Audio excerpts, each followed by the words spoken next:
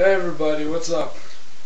Oh, I know I haven't done a vlog in a while, but I keep promising things and I haven't come through, but that's because, like, I've been really busy and, well, I just haven't had the time, but now I plan to.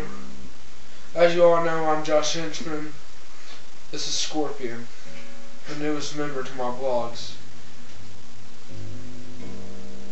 You will treat him with respect, just like you treat me with respect. Well, recently, last week, I got kicked out of church. That sucks. Yeah, I know. For threatening to rip out a guy's tongue and strangle him with it. I guess that's a sin. Oh shit, Sherlock.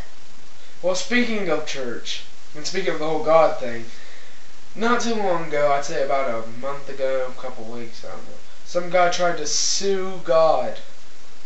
Now, I don't know what this idiot was thinking when he tried to do this,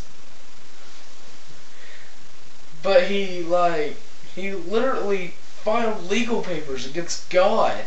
He said God scared him. Terrorized him. Bad. With destruction and terrorism. How does that even happen? How do you sue God? Of course the court threw out the case, but nonetheless, this guy's an idiot for trying. Well, we're going to start our next segment, which if you've seen my other vlogs, you probably know what it is. It shows the idiots, shows the poor saps. Oh yes, you know it. I'm glad I'm not that guy.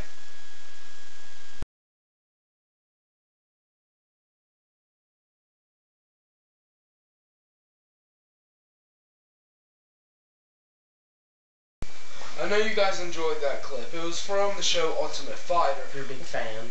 I'm a big fan, he's a big fan, you know, it's a great show. It's about guys aspiring to be in UFC, so they get in matches and see who goes up. Well, anyway, our next topic is about this man in Virginia who got arrested For threatening to blow up his work, he works at a power plant. So, and you know why he did this? To get out of work early. Just to get out of work early.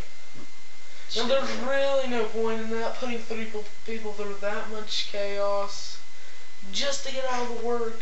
At a power plant. Now, see, if I was that sexy Phil, Douchebag. douchebag of the day, that guy, right there. But I'm not, so I don't have that power. And while we do, I'm glad I'm not that guy, and he's kind of smart, but an idiot at the same time. Anyway, that's our blog. Have a nice